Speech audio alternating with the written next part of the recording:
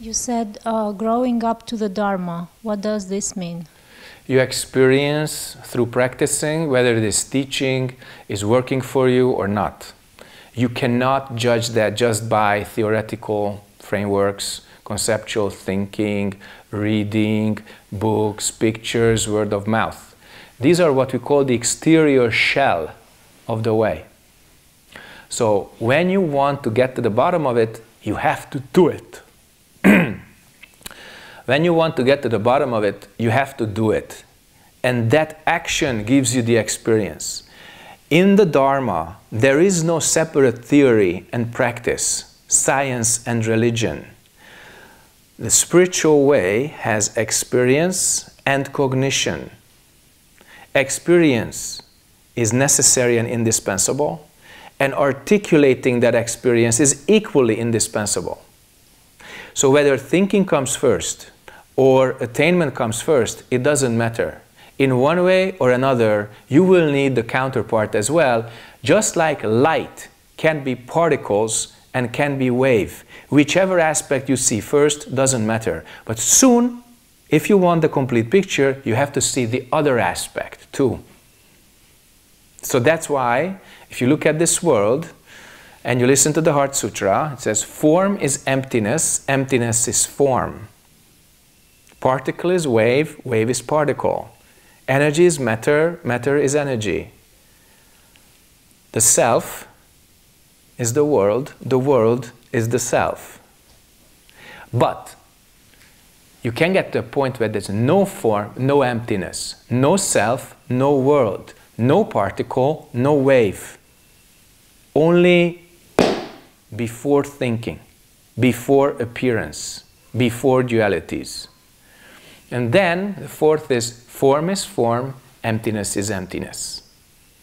So you want the whole sequence, check out the Zen circle.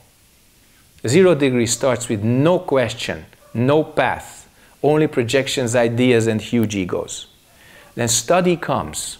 90 degrees is the full understanding of form is emptiness, emptiness is form.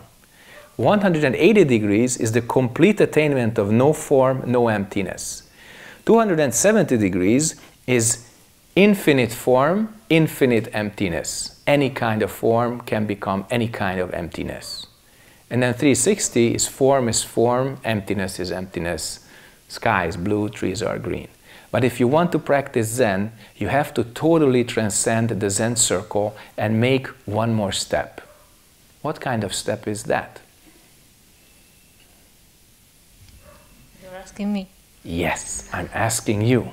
Do you know that? Practice, experience. Demonstrate that experience. Being here and now. Now you explain, so more interviews necessary. Okay, thank you. Okay, I want to ask about the question, and I'm not talking about the technique. Mm-hmm. I already understand the technique, but I ask about when you return to this point, when you eat, then what?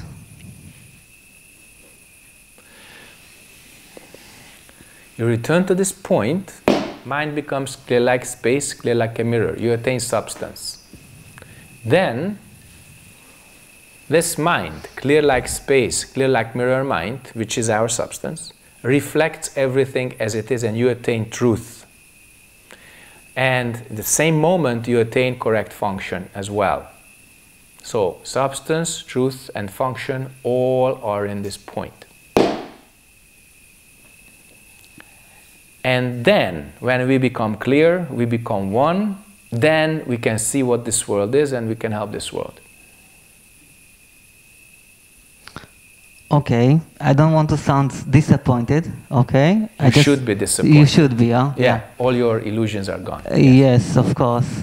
But I still have a question in my mind. Yeah. While I sit, okay, in meditation, and you return to the point that the floor is brown, the crickets outside is bzz bzz, you hear everything.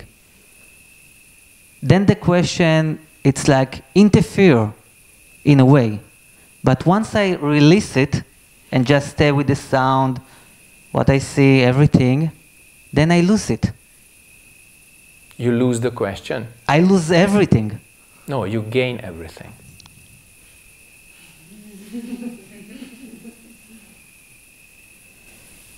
But first you have to lose everything. Then you get everything. Two are together. Okay, I will try to digest it. Good. Okay. Can you please tell us the story about this stick? What does this came from? Why this stick and this metaphor? If you come here, I tell you the story.